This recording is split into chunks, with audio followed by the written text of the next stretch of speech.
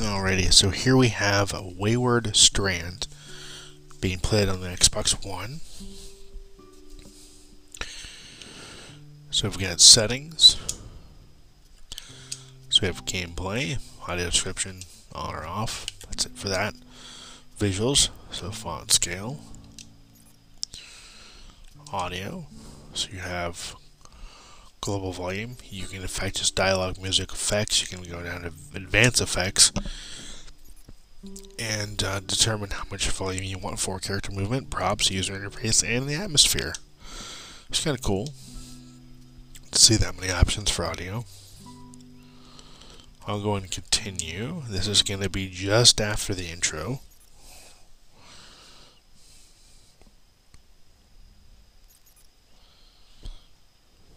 Should be anyway. So this game we play as Casey, who is a teenage girl helping her mother on a floating airship that's been decommissioned and is now a hospital. Here we are.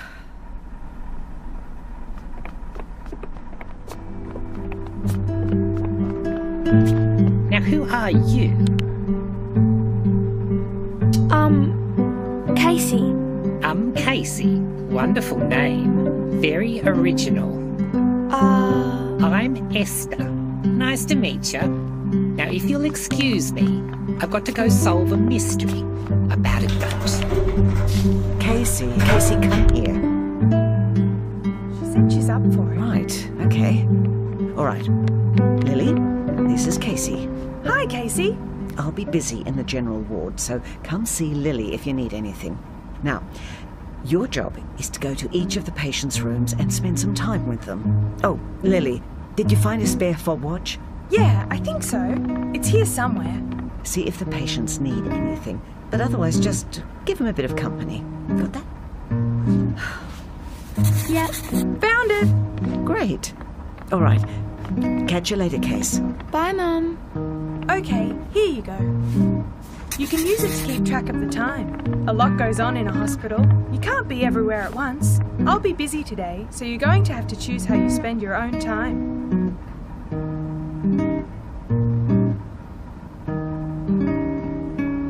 What should I do now? Mrs. Vaughan's room is just down the hall. That's a good place to start. She's really friendly. If I'm not off doing something, I'm usually just here. So head back anytime you need help. So essentially, you can pretty much do anything you want. You can spend time doing things you want to do. You could spend your time reading. You could spend your time eavesdropping on cafeteria patrons. You can spend your time staring out the window. You can read. You can do as they've asked you to do, which is visit time with patients, get things for them, spend time with them, get to know them. And what's really cool about this game is that all of the characters in the game have their own lives independent of what you choose to do. At the same time, all of your choices affect the way the game plays out. So it's pretty unique in the sense that, so like for instance, if I never visit Esther, she's going to continue to live her life, and things are going to happen regardless of whether or not I visit Esther like I was told to do or not. Which is really kind of cool. And then the dialogue choices, like I said, the dialogue choices affect how the characters interact with you, how they perceive you, and helps to affect the story. So I can visit Miss Vaughn, right, instead of visiting Esther if I wanted to. Let's go ahead and visit Miss Vaughn.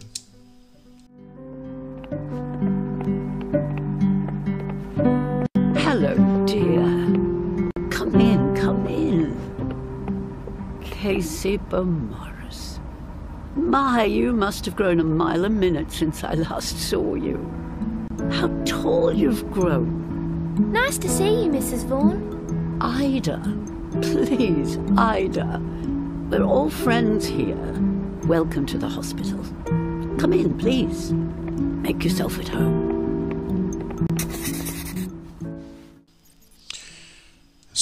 taste them, I can leave, I can hang out for a while, I can look at my notebook. I love the overall art style of the game. I love the aesthetic. I love how all of the dialogue is voiced, so you don't have to sit here and read mountains of dialogue, which is really kind of nice. No thanks.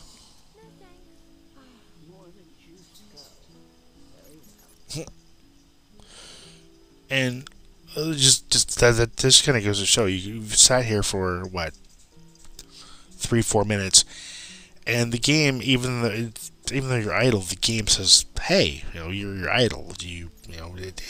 It treats the character as if you're really there, sitting there, and not doing anything. That's why she asked, "Hey, do you want to choose?" It's really kind of awesome that it does that. It gives you a real sense of immersion, even though it's a game from a third-person perspective. Let's go ahead and do it for holidays. I prefer the holidays. I get to read whatever I want. Oh, lovely. Are you reading anything interesting at the moment? Yeah, a detective story. Oh, I love those.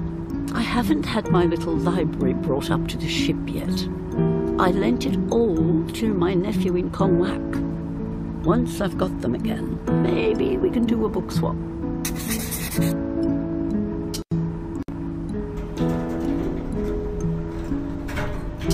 Do you know anything about this airship?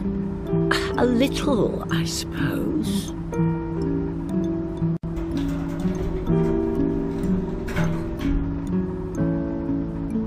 I thought you had been up here for a while.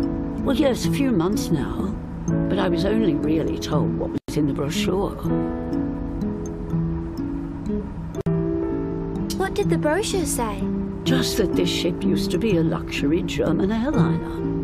Luxury amongst the clouds. Oh, Mr. Bruce would be a good person to ask. He was a passenger on the ship, I believe, back when it was in commission. His room is on a level below this one. In the same spot, I think.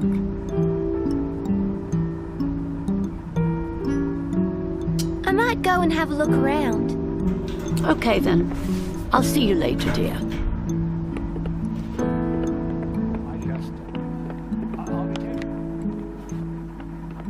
Hey, Case.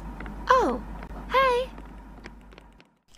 I don't think I've ever seen a adventure-style game quite like this, in that it's so immersive and just so different in the way that it presents itself.